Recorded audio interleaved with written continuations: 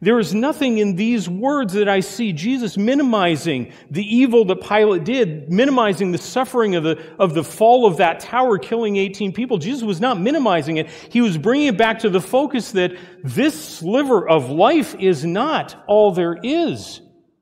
Eternity waits. And it's easy to become focused on these questions and lose sight of the fact that God desires to draw us to Him for salvation. He desires to draw every man to Him, every person to Him for salvation. And I can get focused on these questions and grappling with them and the logic and the philosophy and what about this argument? Where does this argument break down? When the reality is, Jesus is standing there saying, "Come to me," even in your suffering, even in your pain, even when you don't understand the evil. Come to me.